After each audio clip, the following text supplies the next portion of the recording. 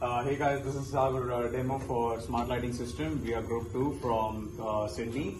So that's our basic model, prototype for model of house, and I'll first introduce the components that we are using. So here's the PIR motion sensor, that's the Arduino, which is the main controller. That's breadboard with plugged in with some resistors to drop down some current for the modules and the sensors. Here we have an LDR sensor, and that's the motion sensor. And here we have the Bluetooth chip that allows us to create a wireless connection between the lights and the application.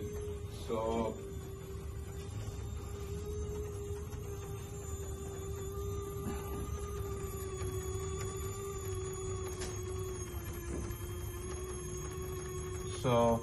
now the Bluetooth chip is active. So first we'll try to connect with our application. So as this light has stopped working, that means the light's connected, and now we'll turn on the lights. So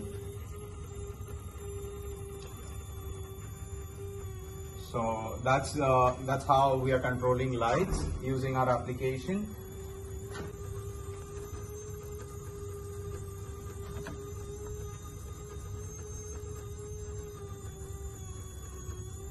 That as like an intruder alert. So if any motion is detected, the light automatically changes its color to red, and it gives the signal to the user or the person using it that there's been a motion detected and could be an intruder alert.